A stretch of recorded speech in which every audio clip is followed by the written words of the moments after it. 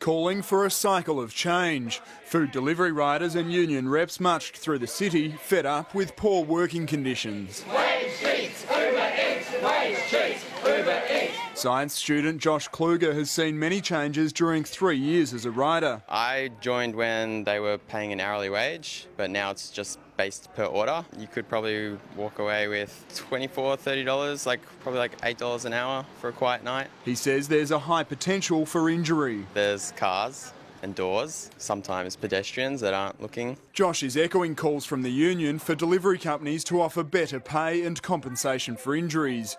Of 160 food delivery riders surveyed, 26% work more than 40 hours a week, proving it's not just a part-time job.